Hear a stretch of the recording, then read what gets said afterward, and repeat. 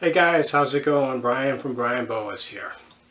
A few weeks ago I released a video entitled How Fast Do Boas Grow, in which I showed you some locality boas of different ages so you can get an idea of a typical size of these animals as they grow up from year to year. One of my viewers asked a really important question about morph boas, and the question was, do morph boas grow at similar rates? In fact, all other things being equal, morph boas generally grow quite a bit faster than locality boas.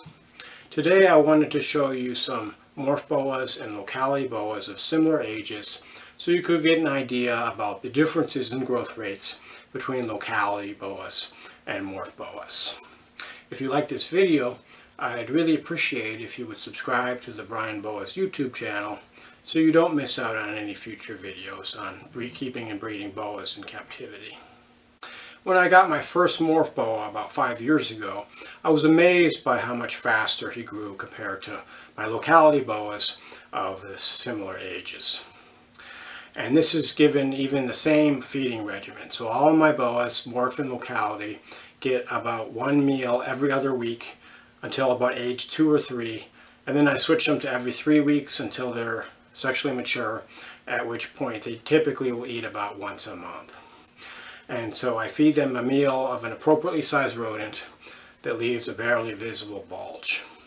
So given this regimen, the morph boas grow faster and they're getting larger rodents than the locality boas, and they'll move up in food size faster than my locality boas, but they're still just getting one rodent every other week.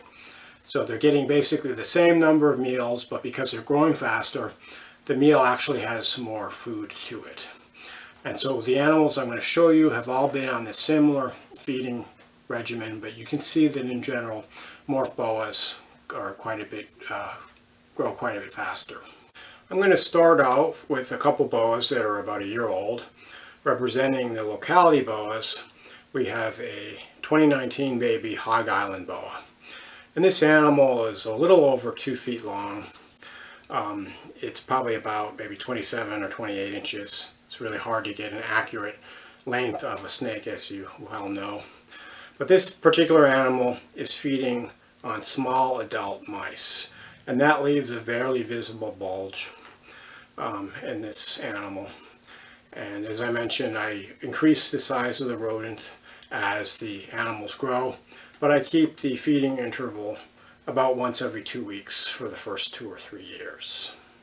And now for a morph boa that's about a year old. This is a 29 hypojungle IMG boa.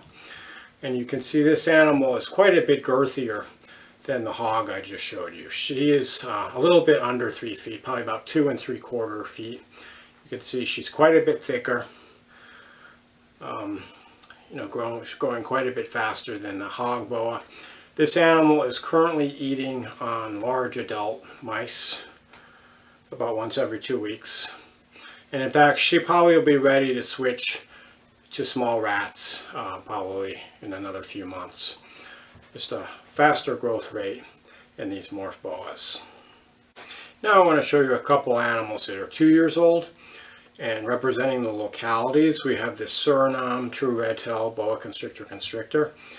And you can see this animal is about the same size as that 1-year-old morph boa that I just showed you. She's a little bit under 3 feet long. And her girth is about the same, maybe in fact even a little less thick than that morph boa I showed you. And like the morph boa a year younger than her, she's eating large adult mice at this point. And they leave kind of a barely visible bulge in this particular animal. Now for a 2-year-old morph boa. This is a 2018 jungle Moran boa. And this guy is about a foot or so longer than the Suriname of the same age. This guy is about 3 3/4 feet long.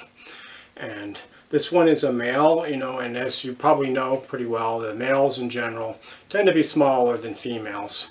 Although this is most pronounced for adult boas. So the Suriname I showed you actually was a female. But for this case, the sex of the animal isn't quite as important as the morph versus the locality. And you can see this animal is, noticeably larger than the Locality Boa of the same age. And this guy is eating small rats, and he probably can move up to medium rats pretty soon. He's probably also getting pretty close to being sexually mature and ready to breed. Although in general, I would wait at least another year or two to breed an animal. Now a couple animals that are 3 years old. These are 2017 animals. And this is the age where the difference in size between the Morph and Locality Boas really becomes very apparent. So the Locality Boa here is a Suriname redtail. This is a female. You can see she's smaller than the jungle Moran male that I just showed you that is a year younger. This animal is probably about 3¼ feet long. And she's on small rats. She'll probably continue on small rats, probably move up to medium rats about next year. Here we have a 3-year-old Morph boa. This is a hypo-jungle Moran female. And you can see she's quite a bit bigger, especially more girthy and more muscular looking than the 3-year-old Suriname that I just showed you. This is another female. She's probably about 4½ feet long.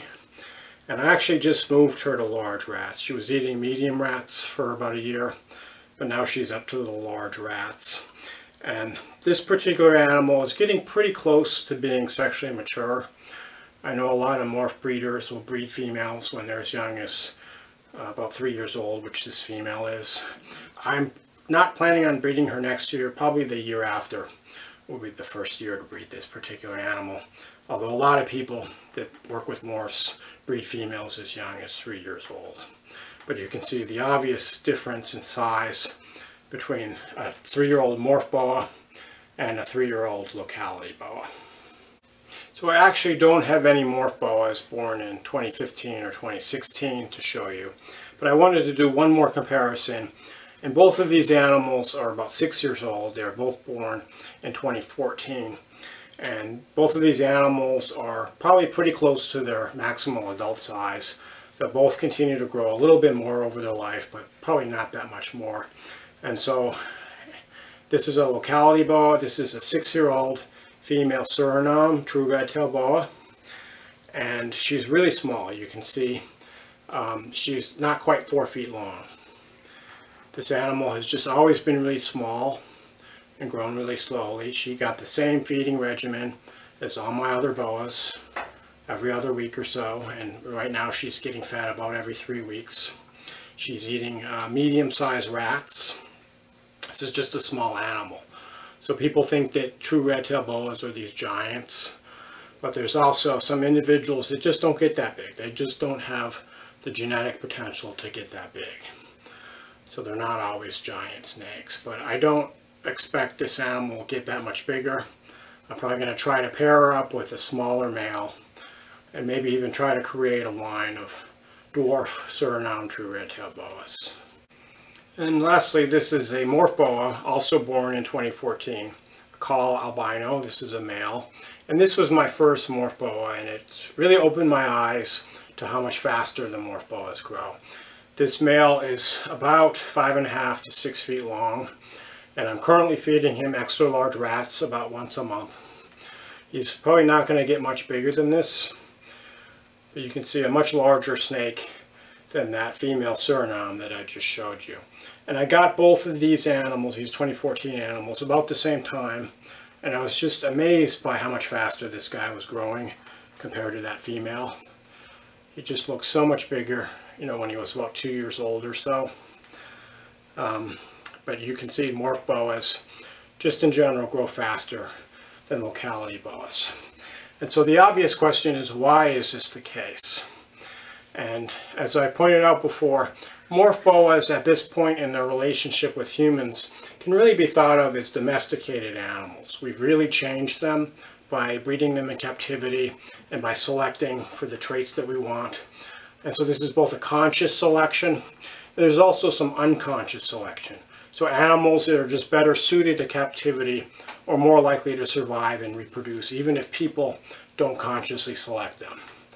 And so what's happened over many generations of breeding boas is the animals have been selected to grow faster and to breed younger And in many cases, they breed without any kind of cycling. You can just put two Morph boas together at almost any time of year, a male and a female, and you can potentially breed them. And so they've been changed quite a bit compared to their wild ancestors. And so it's obviously advantageous for both the snakes and for the breeders to have them breed younger. And you may have heard me quote a number of times for my locality boas. In general, I don't breed any male that's younger than about 4 or 4.5 years old. I don't breed any female that's younger than about 5 or 5.5 years. For Morph boas, it's generally okay to breed them a year or even 2 years younger than that. I've heard about people breeding more females as young as 3 years, Morph males as young as around 2 years. In general, I probably would say about a year older than that, because I slow grow my boas, so the males maybe 3 years, the females 4 years. But in general, Morph boas will reach breeding size at a younger age than the locality boas. And remember, I'm feeding these animals the same feeding regimen every other week or so as young animals, because the Morph boas grow faster, they move up rodent sizes faster, and thus they end up getting more food over the same period. But it's really the same feeding interval. So I wanted to finish the video. I've been getting a lot of questions about someone saying, well, I've been feeding my boa every 11 days and its growth rate is this, or I've been feeding every 17 days.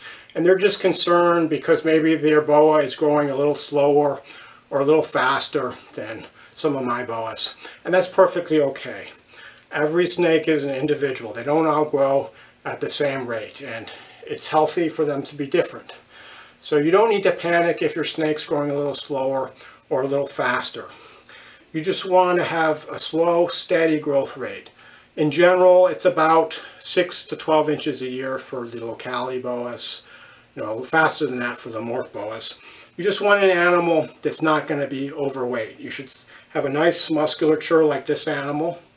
You can see the muscles, and you can see this line along the muscle, along the lateral side of the animal.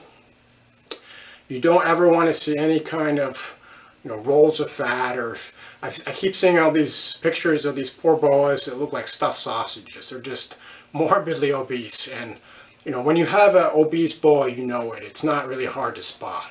So you want to keep your feeding so your animal is growing slowly, steadily, not getting fat, but putting on constant growth. When you look at a healthy animal, you should be able to barely see its ribs. The ribs shouldn't be too prominent, but you should be able to kind of see and feel the ribs if you feel its side. If you just feel rolls of fat, that's going to be too heavy.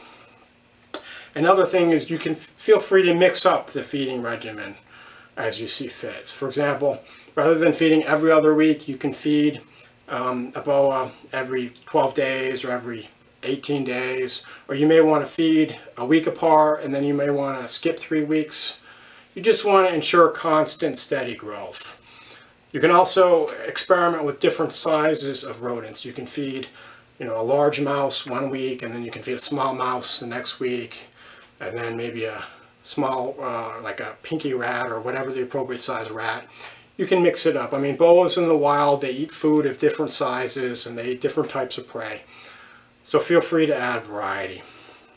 And in general, if your boa is growing and it's not getting fat, you're probably doing well, and it's growing at an appropriate rate. So you don't need to lose sleep that your boa might be growing too fast or too slow. So I hope this was helpful.